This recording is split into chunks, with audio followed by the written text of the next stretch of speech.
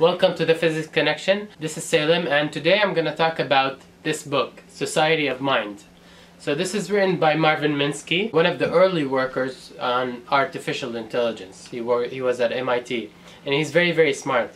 In this book, every page there's like an essay like this, and so there's a bunch of these, and each one of them is just full of insight. I can just talk about just one of these, and every one I read I learn something, or you learn a different way for how to think about the world. So what he's trying to do in this book, Society of Mind, means that your brain is not just a single entity. You're not just a single entity. It's not just I. If you want to make a machine that acts like a human, you have to have a lot of different agents in your brain. There's an agent for talking. When I talk, for example, I'm not just producing the words in one go. There are parts of my brain that are responsible for controlling meaning, for getting things from memory and generating the word, and then you need to figure out how to send the information to your mouth to move in the right way to generate that sound. So each one of these things is controlled by an agent. This is the main idea in the book. You have a society of agents that are trying to compete with each other and collaborate with each other so that they generate the behavior that you produce. I'm just gonna say like a few things from this book. This is the one thing that I just read recently.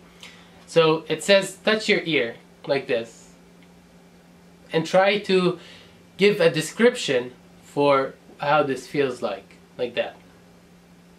There's not much you can say. It's just like, it just feels like boop, boop. So it's hard to describe. There's not a lot of things to describe, or not a lot of words to say for this feeling. But now, touch your ear twice. One here and one here, like this. And then touch your nose. Okay? Now the question is, which two were more similar to each other? The two on the ear, or the one on the ear and one on the nose? Probably the two on the ear felt the same. So you can distinguish between this and this and this and that. So the point here is, if you have only one thing, only one feeling, there's not much to say about it. But once you start to compare things, you compare one feeling to another feeling, you start to be able to distinguish them. So the way that you actually produce an understanding of these feelings and emotions and your observations of the world is that you are actually comparing them.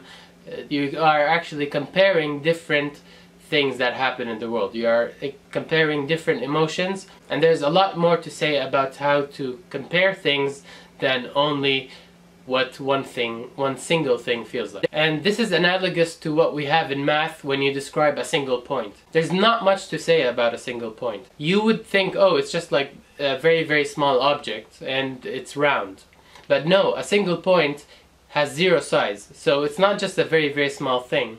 Mathematically, it doesn't have a size, it doesn't have a shape, it doesn't have anything, not even a position. You can't describe its position, because the only way you can describe the single point's position is relative to other points. So once you have other points, you take one point and then another point and compare them, and they form a line. And then you take a different line and you see how they intersect, and you make planes and surfaces and all that. And building from points, you can get an entire world of geometry. But a point in itself did not have anything that you could describe it as.